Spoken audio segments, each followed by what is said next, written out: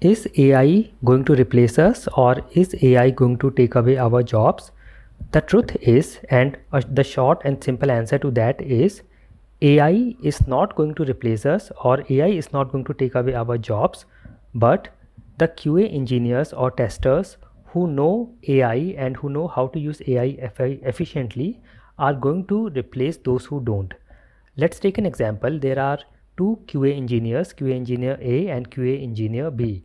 Now they are given a task to read a requirements document and generate 100 test scenarios from that.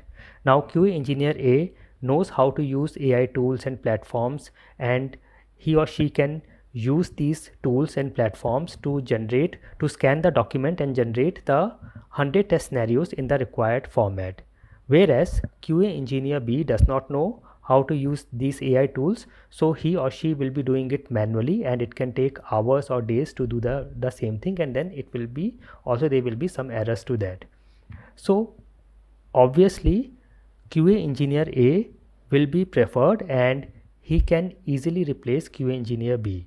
So AI is already here. We already have AI being used in our testing, automation, and everything that we are doing. So it's high time that we should start learning or understanding AI and start exploring what are the AI capabilities that can help us in our jobs. There are high chances that the tools or platforms that you are already using may have some AI capabilities or features, and you can explore what other AI tools or platforms you can use for your work to stay relevant in your jobs.